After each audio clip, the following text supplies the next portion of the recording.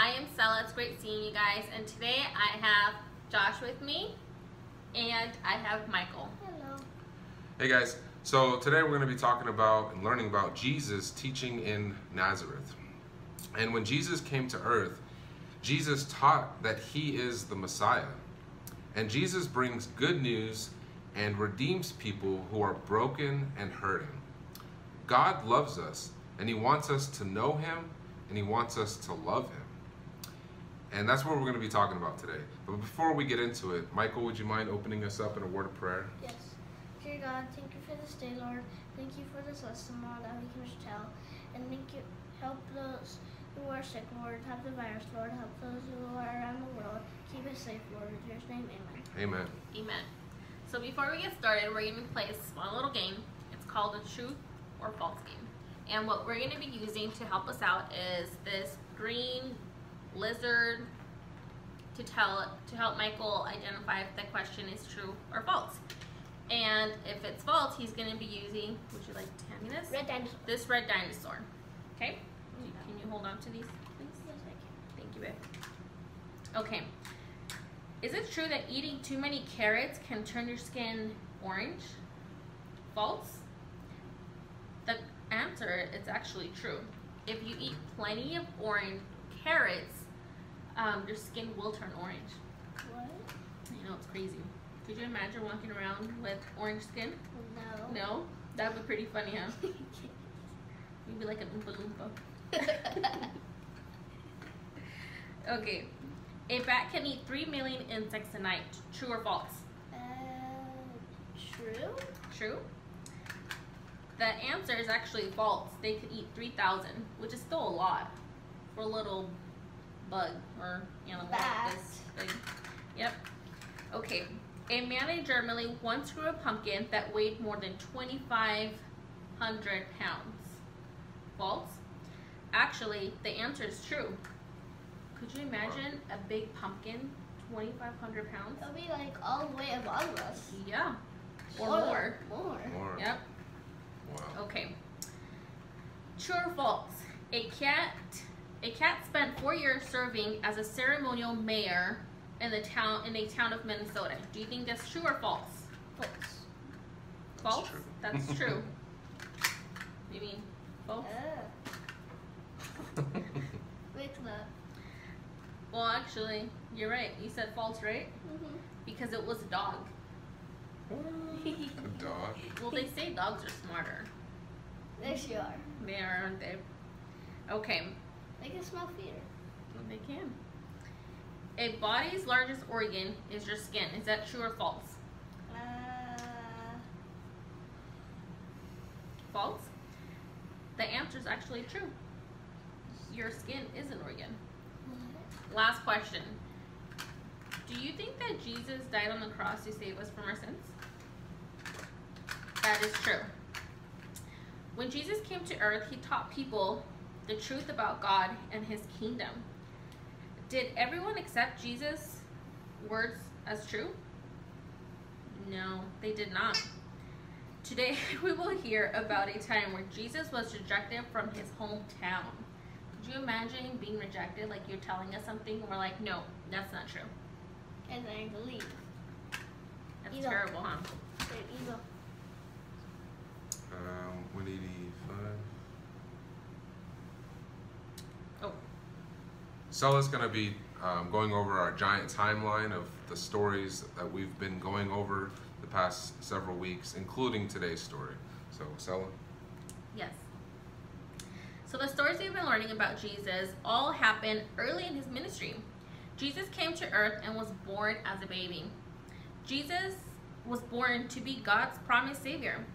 We don't know a lot about Jesus when he was young, but we know that even as a child, Jesus wanted to do his Father's plan. Jesus was about 30 years old when he started, when his ministry began, which is around Josh's age. Yep. John the Baptist told people to follow Jesus. Jesus began teaching people about God and his kingdom. So in today's story, Jesus taught in his hometown of Nazareth.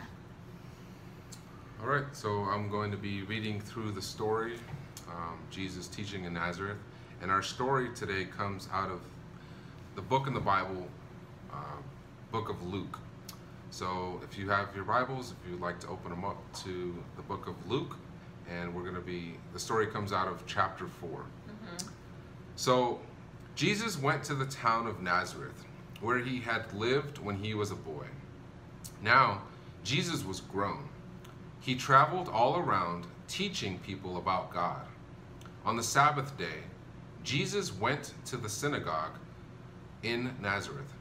The synagogue was a special building where Jews met together to pray, worship, and learn about the scriptures. Jesus stood up to read scripture. He unrolled the scroll of the prophet Isaiah and read, "The Spirit of the Lord is on me. He has chosen me to tell good news to the poor. He has sent me to tell the captives that they are free, to tell the blind that they can see, to free people who have been treated badly, and to announce that the Lord's favor is on us." Then Jesus rolled up the scroll, he gave it to the attendant, and sat down. Everyone in the synagogue stared at Jesus. Jesus said, "Today, as you listened to me reading these words, they came true." The people said good things about Jesus, and they were amazed at him. But some of the people in Nazareth had known Jesus from his youth, from when he was younger. "Isn't this Joseph's son?" they asked. Jesus said, "No prophet is accepted in his hometown." Jesus told the people about times when God used prophets to help people who were not Jews. He reminded them of Elijah and Elijah. When there was a terrible famine in Israel, and no rain fell there for 3.5 years, plenty of widows in the country needed help. But the prophet Elijah did not help the widows in Israel. Instead, God sent Elijah to help a widow in another land. When Elijah was a prophet, many people in Israel had leprosy. They wanted to be healed, but Elijah did not heal them. Instead, he healed a man named Naaman, and Naaman was from Syria, a country that hated God's people. The people in the synagogue were angry. They forced Jesus out of town. They wanted to throw him off a cliff. But Jesus walked right through the crowd and went on his way. Wow. Hundreds of years before Jesus was born, the prophet Isaiah wrote about God's plan to send a Messiah. The Messiah would bring good news and redeem people who were broken and hurting. Jesus read Isaiah's words and announced that he is the promised Messiah. So our key passage for this story is John 3:16. And Michael, would you mind reading from the Bible, John 3:16? If you have your Bibles, go ahead and grab those so you can read as well. "For God so loved the world that he gave his only begotten Son, that whoever believes in him should not perish, but should have everlasting life." Thank you, Michael. Okay. So God knew that sending his only son to his enemies was going to be a costly mission.